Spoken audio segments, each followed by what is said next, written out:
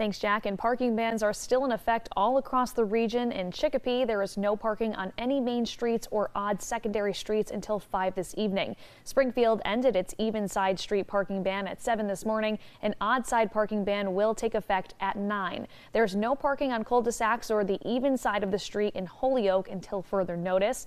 And over in East Longmeadow, there is no on-street parking until 9 this morning.